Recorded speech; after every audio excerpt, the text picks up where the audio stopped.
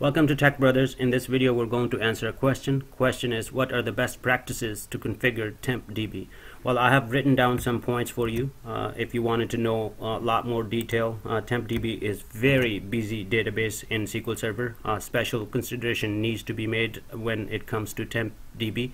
I have written some points right here. Size of the TempDB should be considered with regression testing. You should do the testing in dev and test. You need to know the transaction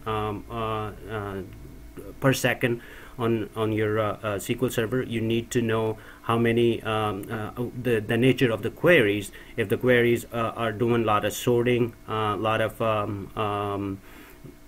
aggregate functions, lot of temp tables, then you can bet that TempDB is going to be really busy and it needs a bigger space.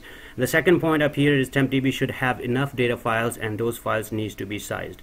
One thing that a lot of folks forget, they do assign the data files to TempDB, but they don't size them. So please don't forget to size them, otherwise it'll be more problematic than useful.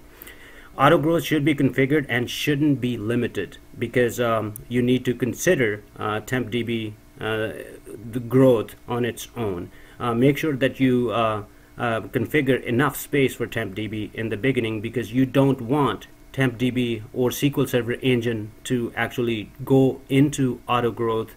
Let's say that you have configured 1 MB, it's going to fill up real quick, and every time SQL Server goes for auto growth and grab more space, it's a lot of overhead for SQL Server to go and does that physical read and assign that size. So make sure that you configure your TempDB enough space in the beginning.